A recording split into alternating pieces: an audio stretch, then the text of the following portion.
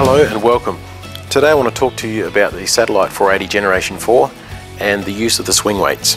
So why do we have weights? Well, in any grinding process, sometimes we need to add weight to the head to get the most out of the machine. Sometimes we need to have it neutral over the wheels, or sometimes we need to take weight off the head depending on what we're doing, maybe even polishing. So in some situations the grinding process can take more from the machine, you need to take weight off the head.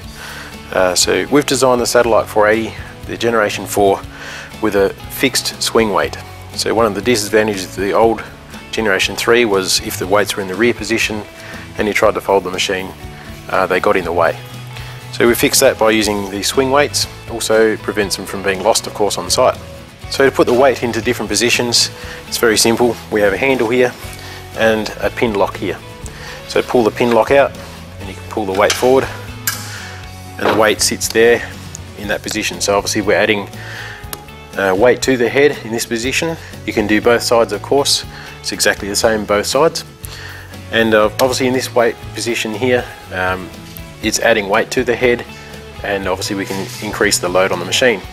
Now if you find the machine's running over 100% on the digital display, you may need to remove weight off the head. So the first thing to do is to put the weight directly over the wheels into that position there. That's a neutral position. Have a go with that, and if it's still over 100% regularly, you may need to take weight off the head. So you can move one weight or both to the rear position, and to do that obviously pull the pin out, slide the weight down to the back, and obviously in this position, being behind the wheels, it's taking weight off the head of the machine. Very simple.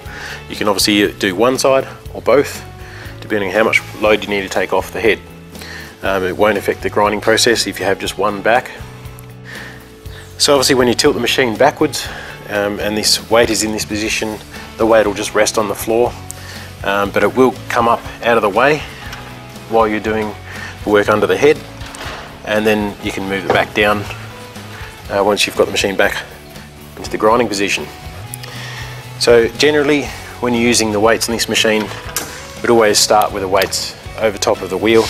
It's a good neutral position. If you need to add weight to the head, put it this side, weight off the head at the back. So thanks for watching, and we'll see you again.